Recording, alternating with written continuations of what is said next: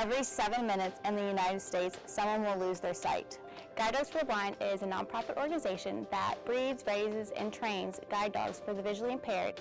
In order to help Melville become a successful guide dog, he comes to work with me every day. Wasp not only plays a vital role in his training, but financially supports the nonprofit organization through donations. He's learned to ignore distractions, like coworkers walking by my desk or bits of food on the ground in the lunchroom. He'll even sit quietly through a 2-hour meeting, except for the occasional yawn. It's really important for organizations like Wasp to support and allow guide dogs in training to come to work every day, because if they were sitting at home, they wouldn't be learning these valuable experiences.